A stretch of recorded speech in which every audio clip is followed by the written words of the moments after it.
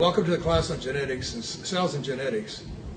This particular class is probably geared for the upper grade more often, but I've written a lot of lessons in here for primary. And also at the bottom you'll notice that there are a lot of lessons that are directed just to the primary.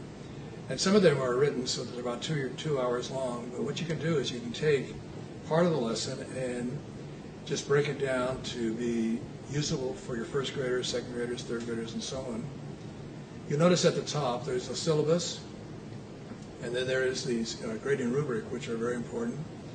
Then if you just scroll down, you'll see different things to do. For those of you who do not have students, what to do.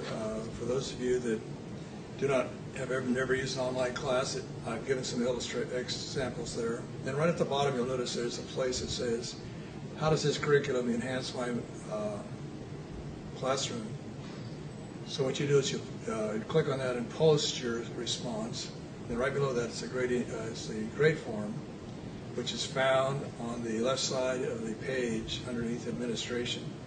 And both my grandchildren are holding samples. This one is mitosis and meiosis, and actually mitosis, the dividing, and meiosis, and these are just sample models that can be made and drawn by your children, or you can just do models of it too.